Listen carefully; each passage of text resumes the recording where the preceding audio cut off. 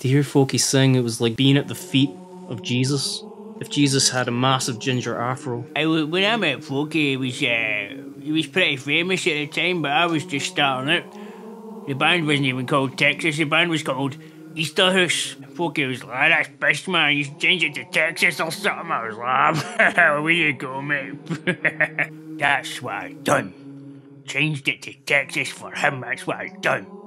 That's Folky for you.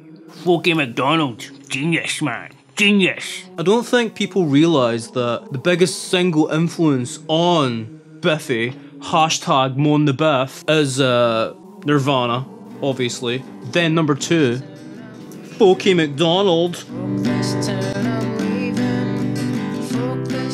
Yeah, that was the album that did it for me, yeah. And I was like, oh my god, this guy speaks to me in my soul. He was like, fuck this town, I'm leaving. I'm like, fuck this town, I'm leaving.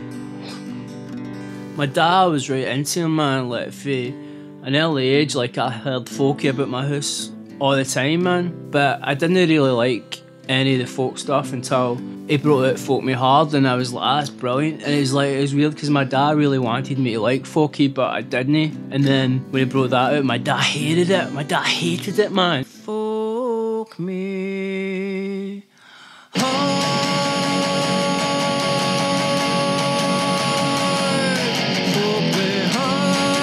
He hated it, and then I was like, this is brilliant. My dad was like, oh, knew you like him after all this. And I'm like, well, knew you get it, Dad, knew you get it, knew you understand. It's like, it's not about what you like, it's about what the individual likes that might not be you, you know what I mean? But the album, man, is a classic, man, it's a classic.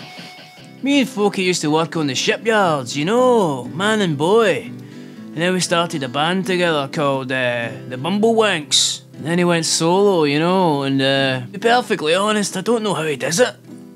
Well, you know, he's just saying the word folk instead of the word fuck. If he's not clapped onto that. Aye. You're fucking kidding me. Sorry, what? What the fuck did you mean by that? Fuck you.